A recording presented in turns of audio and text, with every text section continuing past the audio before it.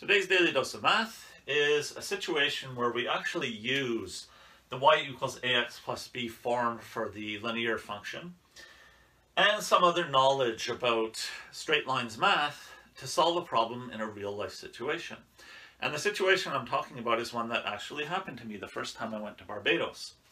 I was there with my wife and my brother-in-law and my sister-in-law, and on the first night in a rental house we were staying at, my sister-in-law came to me and she said, "Doug, I need to put something in the oven at 350, but the dial on the oven only goes in Celsius. What temperature should I put it at?" Now, here's the oven and here's the dial, and you can see it only goes a little higher than 300, and that's not what we were used to. This happened before the rental house we were staying in had internet. And it happened before any of us were in the habit of bringing our phones with us when we went on vacation. So I really had to figure out something without using the internet or technology. But fortunately, I knew that the relationship between degrees Celsius and degrees Fahrenheit is a linear relationship.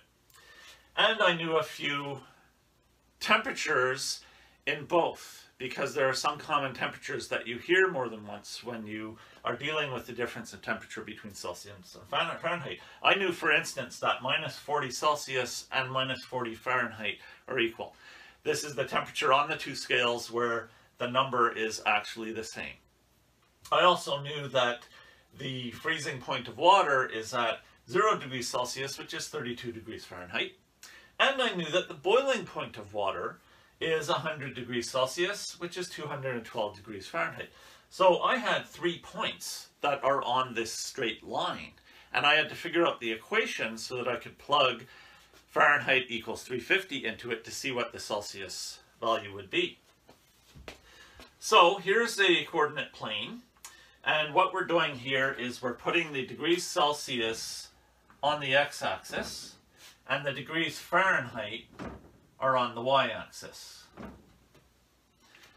And I'm going to use the y-intercept as the first point that I will put on here. So 0, 32, 0 is Celsius, Fahrenheit is the 32. That gives us a point right here. I'm not in a situation where I need all 3 points, so I'm just going to use 2 of them, and the third one we will use to verify. So I'm going to use minus 40, which will be about here. At this point, I can draw a line. It's a little shaky because I'm not drawing it with a ruler, but I have my line. And the way I did my graph, I don't really have room for numbers this large, but I don't need them. I can find the equation for this straight line, and I can use that equation to verify. So, what do I do next? I'm going to plug the y-intercept into the b position in the form. We know it's y equals ax plus 32. And I'm going to plug the minus 40 point into the x and y positions.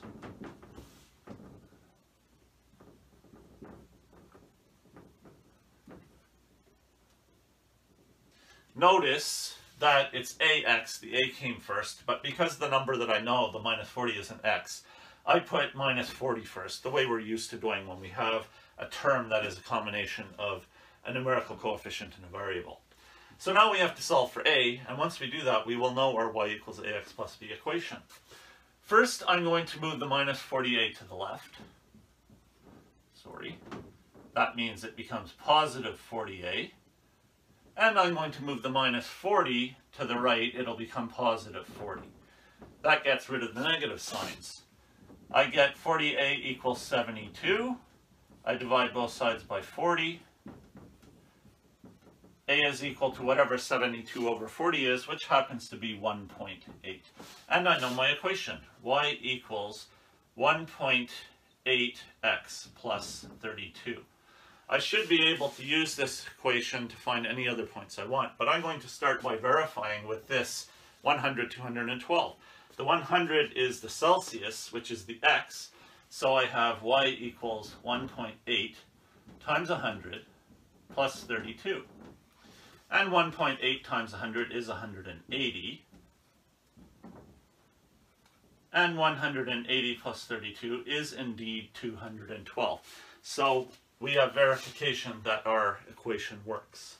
Now I'm going to plug in the question that my sister-in-law asked me at the beginning. what is 350 Fahrenheit in Celsius? Well, the Fahrenheit is the y.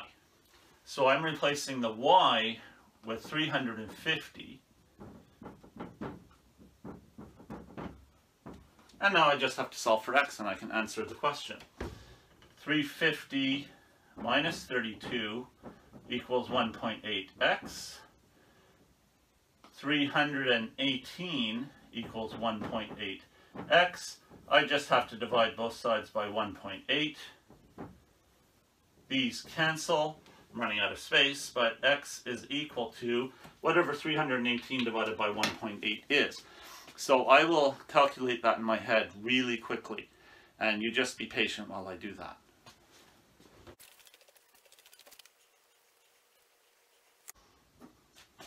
Okay, I calculated that in my head, and it turns out 318 divided by 1.8 is 176.7.